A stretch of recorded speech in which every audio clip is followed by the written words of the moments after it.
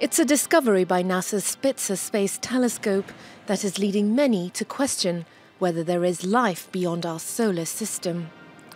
Astronomers have found a record 7 Earth-sized planets orbiting around a dwarf star called the TRAPPIST-1, which is located almost 40 light-years away from our own planet.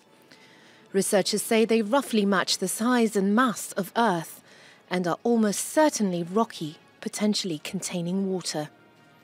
We have, thanks to Spitzer 2, preliminary measurements of the masses for 6 of them.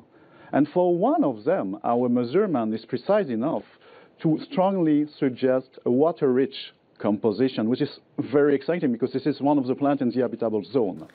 NASA and the Belgian-led research team say their discovery adds to growing evidence that the Milky Way may be populated with tens of billions of worlds, not unlike our own.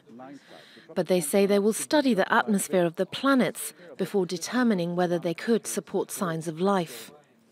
The discovery gives us a hint that finding a second Earth is not just a matter of if, but when. In this illustration, scientists have compared a basketball to the sun and the golf ball to TRAPPIST-1. They say TRAPPIST-1's star is much cooler and smaller than the sun. This suggests that 3 planets in the habitable Goldilocks zone lie closer to it, with very short orbital periods.